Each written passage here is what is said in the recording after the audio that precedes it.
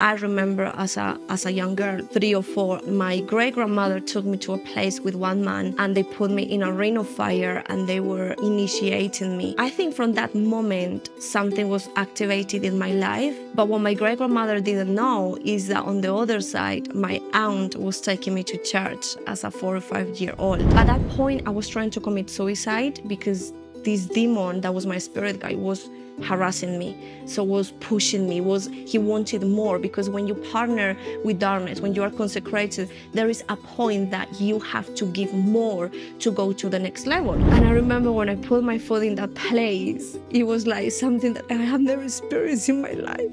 This presence suddenly just hugged me and I felt such a love that I have never felt in my life.